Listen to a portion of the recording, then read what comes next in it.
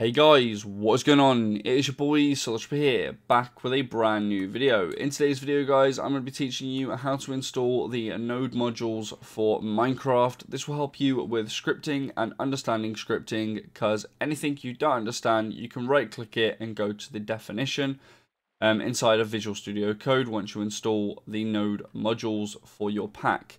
So this will really help you out in scripting and learning scripting and understanding scripting as a whole, and everything that you can do inside of Minecraft using the Minecraft server and the Minecraft server UI. This is another way of having the documentation inside your script instead of having to go to the documentation. But there's also links in there as well that will take you right to the documentation that you're looking at, such as the action form data or anything like that. So let's get into installing node modules for your pack.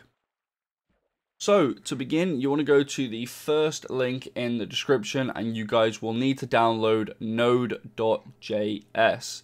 So guys, the one you want to download is the one that's recommended for most users, the LTS version. So download this, and once you've downloaded it, come back to the video.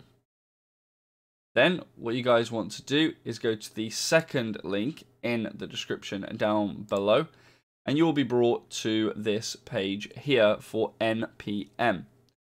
What you guys want to do is you want to scroll down and you want to find the most stable version that you are trying to install. So for me, that'll be 1.7 and 1.20.40.stable. So we're going to click on that. Once you've done that, you guys then want to go to the install button right here and you want to copy that. Then you're going to open up Visual Studio Code.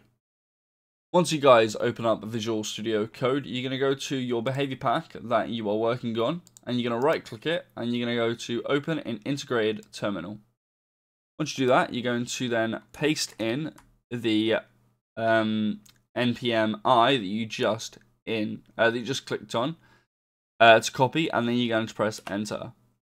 Once you have done that, you will see node modules, but first what you guys want to do is you guys then want to download the third link in the description. So on the third link in the description, go to versions and scroll down to where it says the most stable version. So my most stable is 1.2.0 beta.1.20.40-stable, as you guys can see. So we're going to click on that, and then you're going to click on here and you're going to copy that. Then guys, you're going to open up Visual Studio Code once again, and then you're going to paste it in and enter and let it install. So guys, once you guys have installed the node modules, you guys can go up here to node modules and you guys will see at Minecraft. You can click on that and you can see we've got common, server and server UI. That means we have installed it correctly. Now guys, from here we can go to server and we can click on the index.d.ts tab, or you can go to the server UI and click on the same thing, and this will explain everything inside of the server UI to us, or the server to us. So inside server UI, obviously that's everything to do with the UIs, so the action form data, and it'll explain what the action form data is. So I'll say builds a simple player form with buttons that let the player take action. So it will explain down here all the parameters for it as well, so the body, the button, the show and the title and everything like that. And if we go down here, we can find message form data and everything that you need inside of that. We can find model form data and everything inside that you need for that.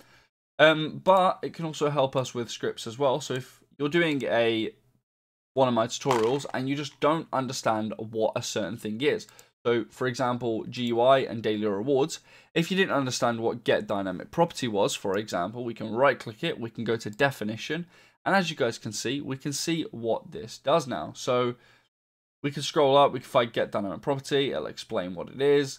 We can find get components, it'll explain what that is, and everything like that, guys. So I hope this does help you with scripting and learning scripting as a whole.